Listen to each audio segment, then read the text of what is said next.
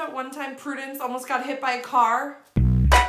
I don't really recommend having 3 kids under the age of 3, but I did. When you are hauling a car seat and have 2 toddlers that are walking, sometimes, you know, I only got 2 eyeballs, I don't have 3. And there was a car coming across the road.